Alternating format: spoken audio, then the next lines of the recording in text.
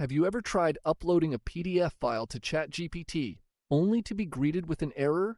It's a common issue, and if you've tried using both the website and the ChatGPT app, you know it doesn't make a difference. The error persists. So, what's going on and how do you fix it? Let's break it down. The root of the problem is often in the PDF file itself. Some PDFs don't have embedded text, which means ChatGPT can't read the content, causing the upload error. Thankfully, there's a simple fix. If you're using a Mac, open the problematic PDF in the Preview app. Go to File and select Export. In the Export options, make sure to choose Embed Text.